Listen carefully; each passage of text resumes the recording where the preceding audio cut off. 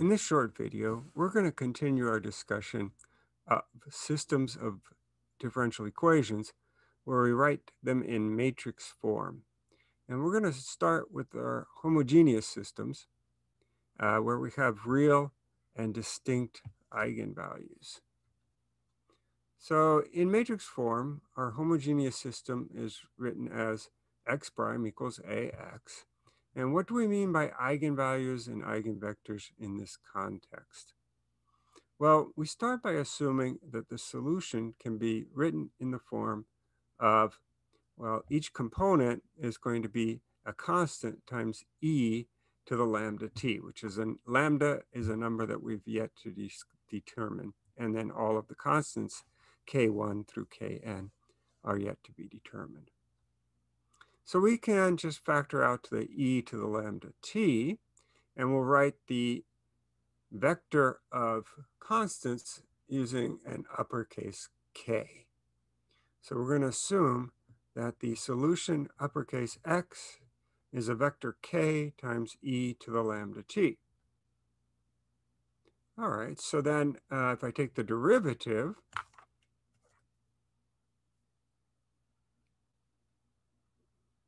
need an arrow there, X prime is going to be lambda times K e to the lambda t, and substitute both of those back into the differential equation.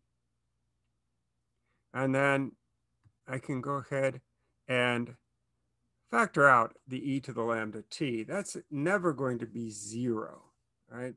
So I can essentially divide out the e to the lambda t, and that leaves me with a times k minus lambda times k is going to equal the 0 vector. And I can factor out the k, and I have to be careful here since I'm working with matrices and vectors. I can't write a minus lambda because that would be a matrix minus a scalar or just a regular number. So when I factor out the k, the lambda is actually multiplied by another matrix called the identity matrix, which is a matrix where along the main diagonal you have ones and everywhere else you have zeros. And the identity matrix has the property that if you take A times any matrix, or I times any matrix, or I times any vector, the product is that matrix or the vector that you're multiplying. All right, so, well, how does that help us? If we now have this matrix vector equation, so a minus lambda I times the vector k equals 0. We neither know lambda nor do we know k. Well, we're going to start with the idea that we want a non-trivial solution. So in other words, this vector k cannot be identically 0. Some of the components can be 0, but not all of them can be 0. And that can only be true if the determinant of this coefficient matrix, A minus lambda I, is not 0. And so for what, I'm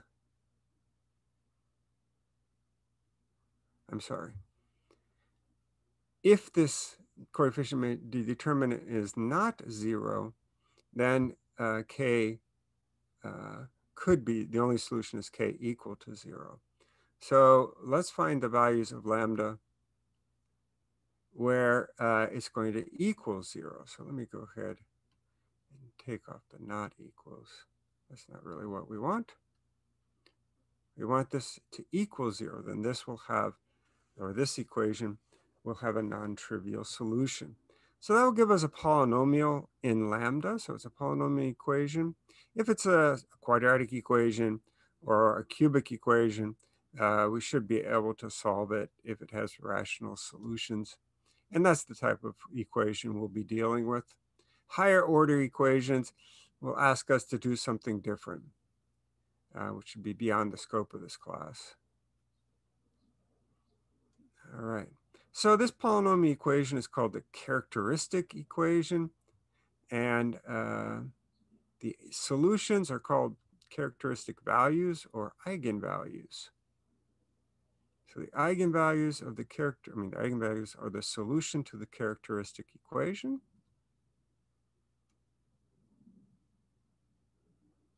And if lambda is an eigenvalue, then any vector that, so non-trivial vector k, which satisfies our equation is called an eigenvector. All right, so the k cannot equal 0. So let me just emphasize that. We started off with that. We wanted non-trivial solutions. So we're looking for a non-trivial k, which satisfies that equation for that particular value of lambda. So for each eigenvalue, you're going to have a corresponding eigenvector.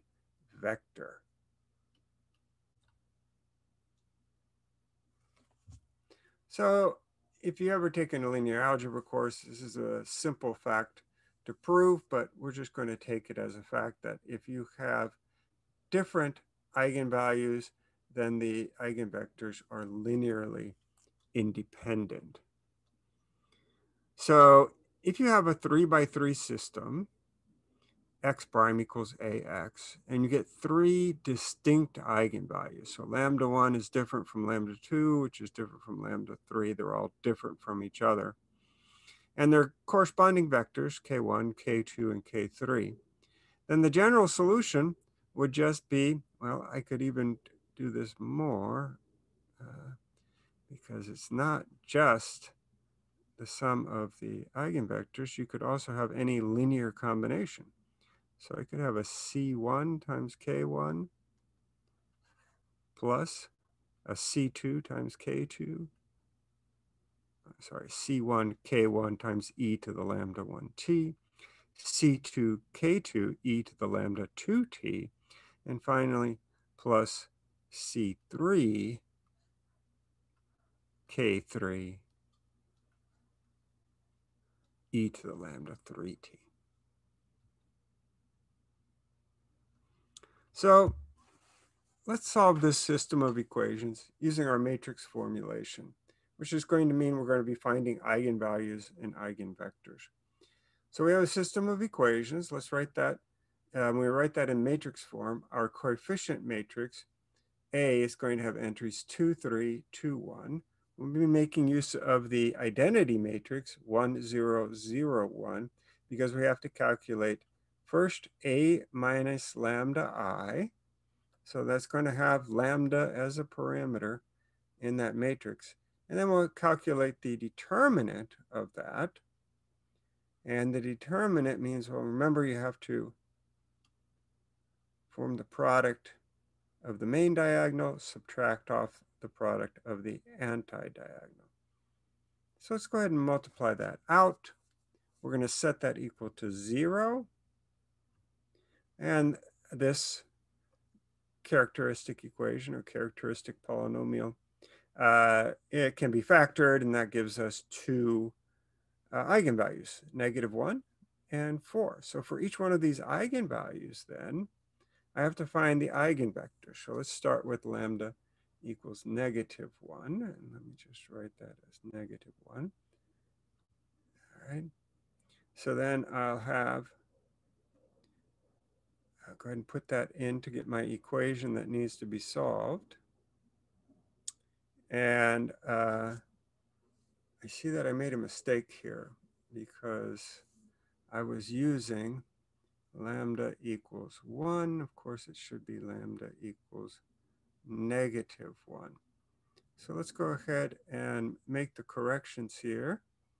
I think that, so it's 2 minus -1. That's going to give me different entries there. So I'm going to have a 3. And then 1 minus -1, this is going to be a 2. So it's interesting that we're going to get essentially the same solution, even though when I made the mistake. So, oops, let's go back and make the changes again. we got 3, 3 is the first row, and 2, 2 is the second row.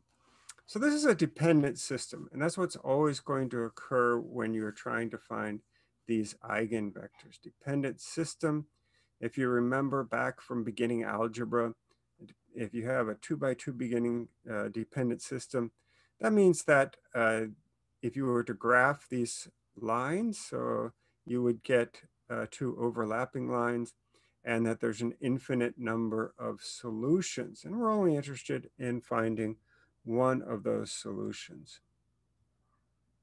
So to help us find that, those solutions, especially with 3 by 3 systems, it's worthwhile for us to do a review of some of the steps in Gaussian elimination. We're not going to do all of the Gaussian elimination steps. We're just going to do enough to help us solve the problem at hand, which is to solve dependent systems of equations. But here, we're going to have a system of equation which is not dependent. And in fact, it's consistent, meaning it has a unique solution. So there's two things we're going to use. We're going to use this notion of row echelon form. In row echelon form, that means every entry under the ith row in the ith column is 0. So in other words, in the first row and in the first column, I'll have zeros underneath there. So, and the next thing is that any rows which consist of all zeros have to be at the bottom. So these three entries here, we want to make those zeros without changing the solution. Obviously, it doesn't help us if we just write down zeros. That changes the system of equations. We want to perform actions on these rows, which will not change the solution to the equations. So those actions are called elementary row operations, and there's three of them. One would be to interchange two rows. So this is the notation I would use, that row 1 and row 2 will be swapped. The second one is to scale a row by a constant, or scale means just to multiply by a constant.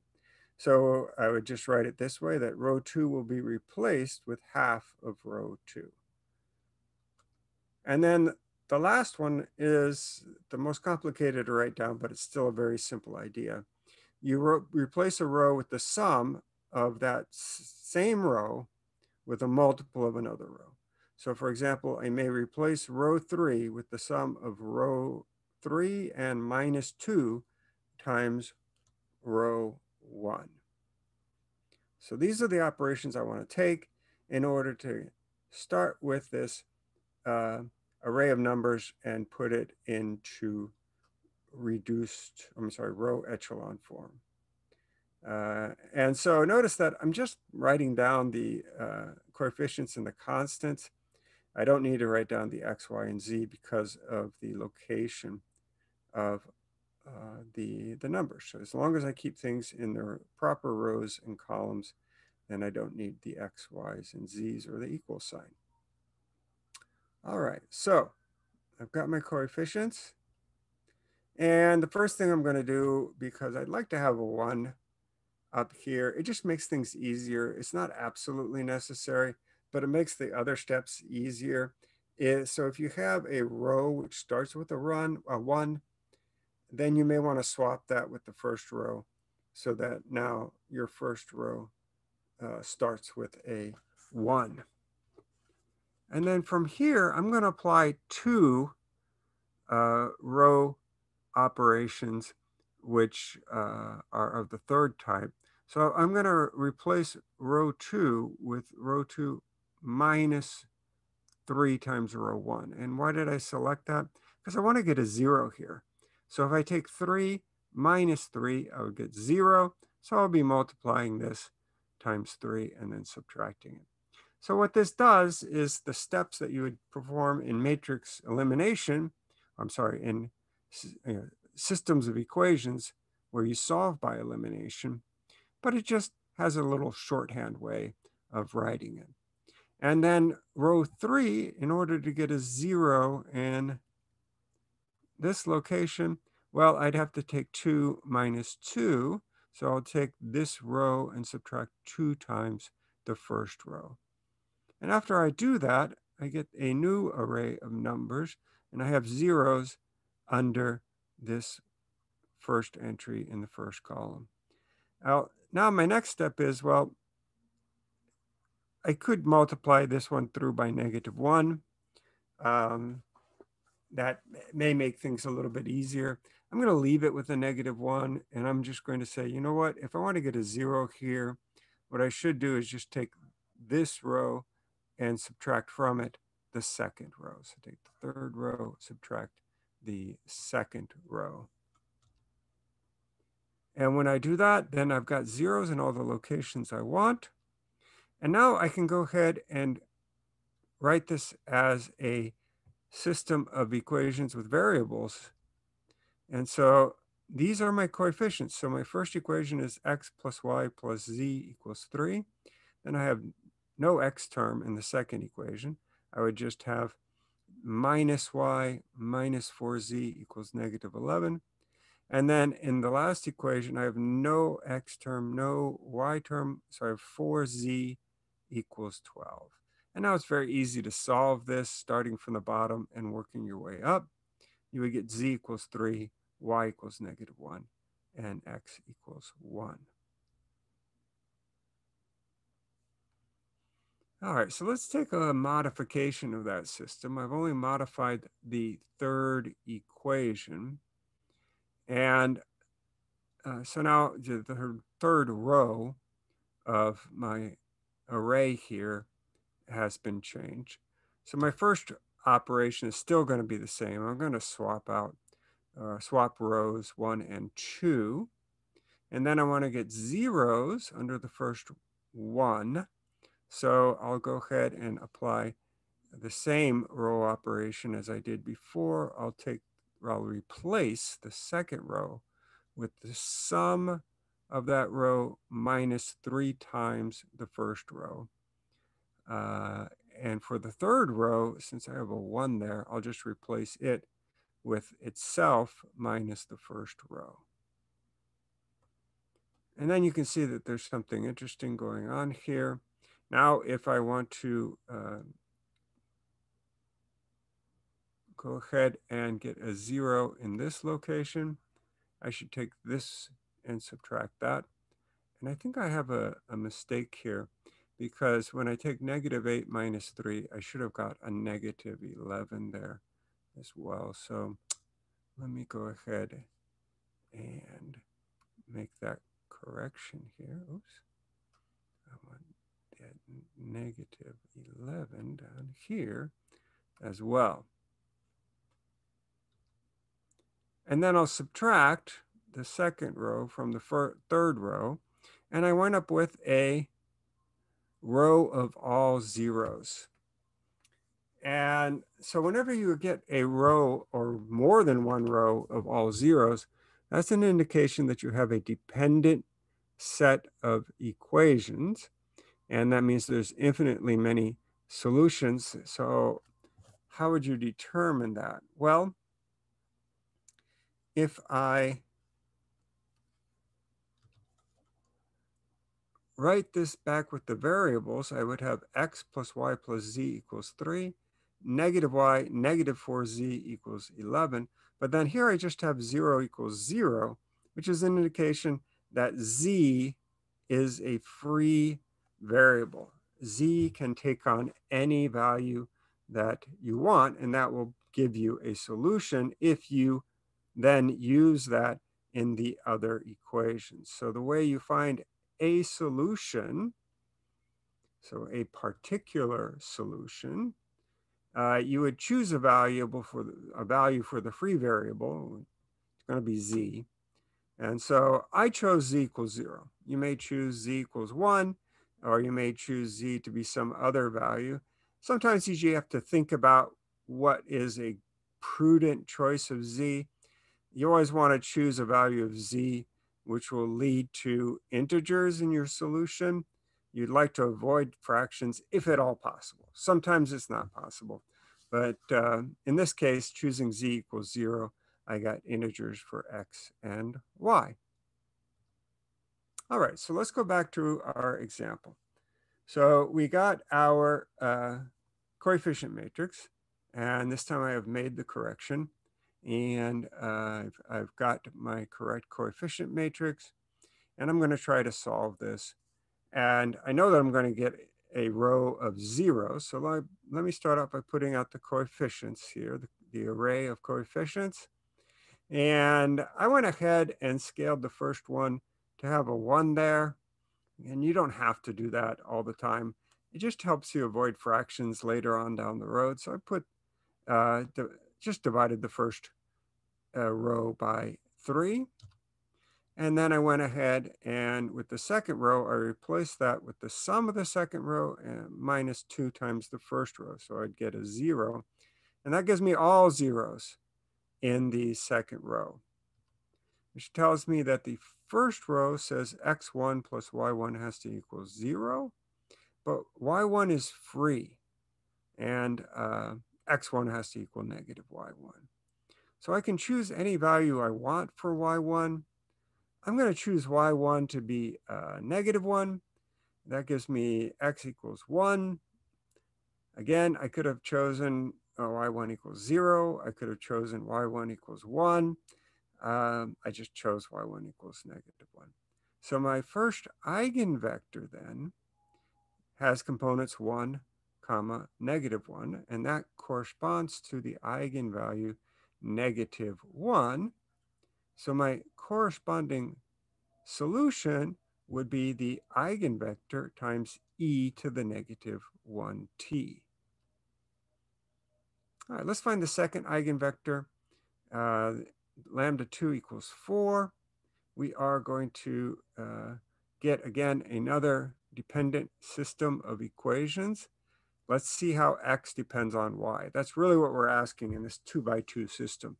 How does x depend on y here? So you can, for 2 by 2 systems, you probably don't need to use all of this machinery of Gaussian elimination, but I'm going to do it just to practice.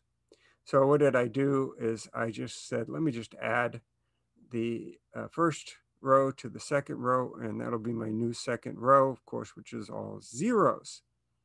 And that tells me that negative 2x2 plus 3y2 equals 0, and y2 is free. So I'm going to choose y2 to equal 2. I did that because I know if I do that, I know when I solve for x2, I'm going to get an integer value because now I know that 3 times 2 will be divisible by negative 2. So when I do that, I get x2 equals negative 3. There's nothing wrong with having fractions as entries. Like I said, it's just awkward to check your work or verify things.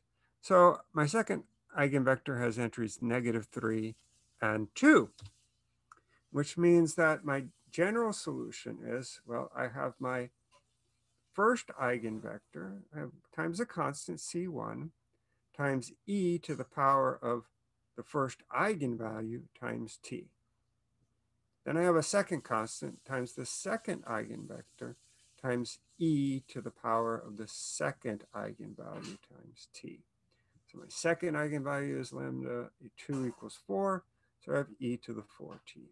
My first eigenvalue is lambda equals negative 1, so I have e to the negative t. All right. This x of t and y of t could be viewed as parametric equations of a curve in the xy plane. And so for each choice then of c1 and c2, you'll get a different trajectory or a different path or a different curve. And looking at those trajectories could be really very interesting. All right, let's solve a 3 by 3 system. And so we'll start by looking at the coefficient matrix, and then we're going to have to find the characteristic equation by evaluating the determinant of a minus lambda I. So what does that really mean? That means that on the diagonal, you're going to have the same entries, but then subtract off lambda. If you're not sure how to evaluate 3 by 3 determinants, what we're going to use is expansion by minors.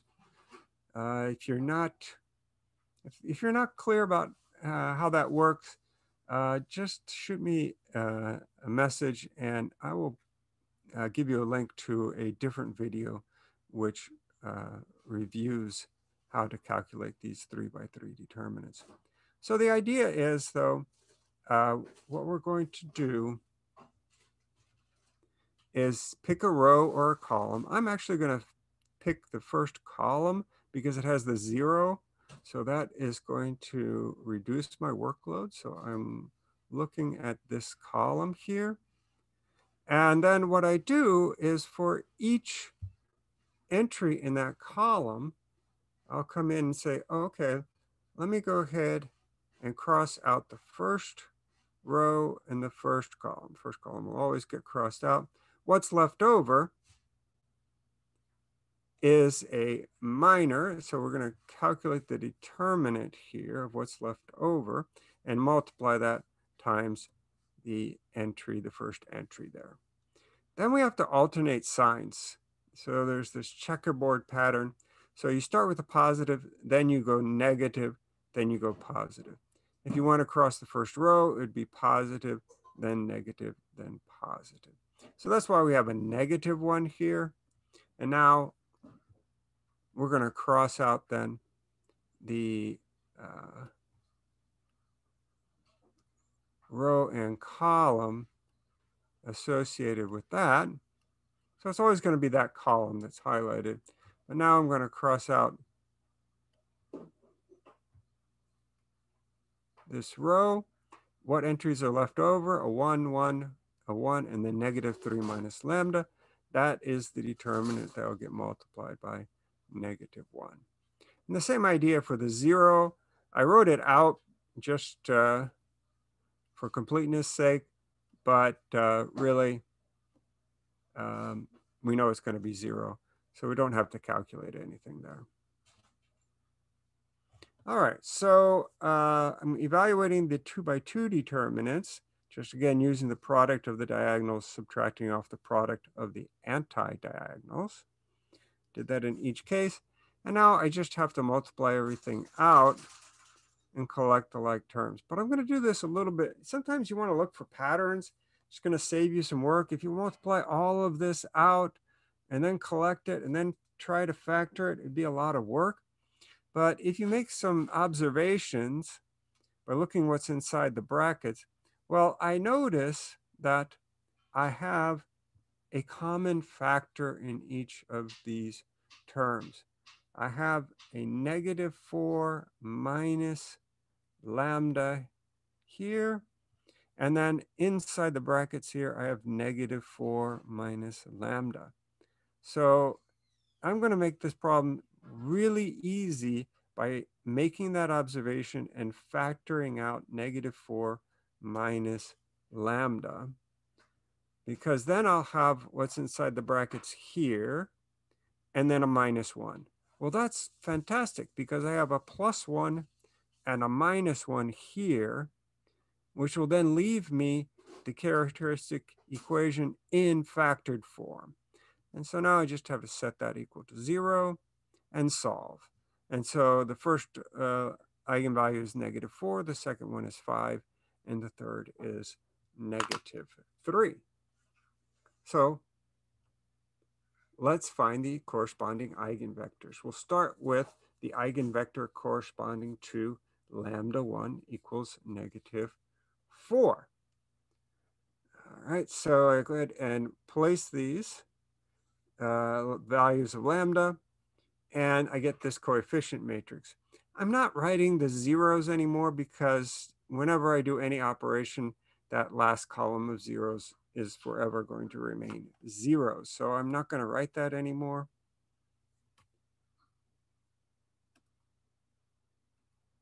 So what am I going to do? I'm going to go ahead and swap the first and second rows. So I have a 1 here.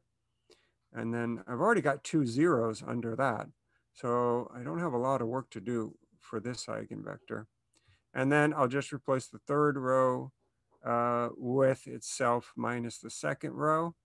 And that gives me a row of zeros. And now I can look and see, what does that mean when I put the coefficients back on?